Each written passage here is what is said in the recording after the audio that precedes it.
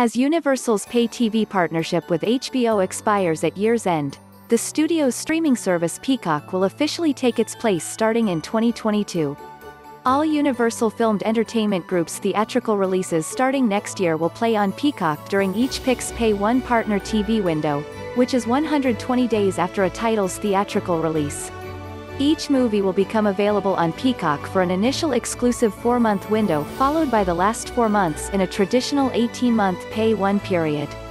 During those middle 10 months, the studio's film product will be licensed to additional partners.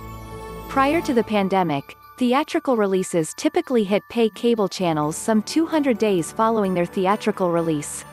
Under the new Peacock deal, there's a significant window crunch. I'm told that all UFEG movies will go through a typical PVOD and home entertainment sell-through and rental window before arriving at Peacock. I'm told that his segmentation has not been done before in the traditional Pay 1 window. By Uni showcasing content across multiple platforms throughout the first 18 months, their titles will refresh across the streaming sphere so that no title or platform is oversaturated. Universal is also currently developing original movies exclusively for Peacock which will debut next year as well. This past weekend, for the first time since Peacock was launched, Uni made DWA's The Boss Baby family business available on its paid subscriber tiers. Given how young the service is, it didn't seem to ding the sequel's box office performance, which rang up close to $20 million over 4 days. The new Peacock Uni deal covers all Universal, Focus Features, Illumination, and DreamWorks Animation theatrical releases.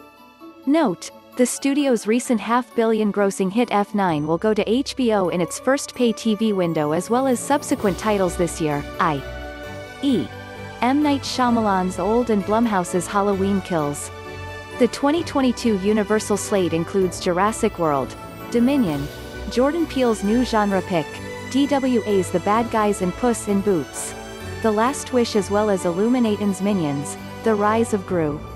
Since launching Peacock just 1 year ago, we have seen incredible viewership of movies and continue to expand our catalog with a range of films for every fan and occasion, said Matt Strauss, Chairman, Direct-to-Consumer and International, NBC Universal in a statement.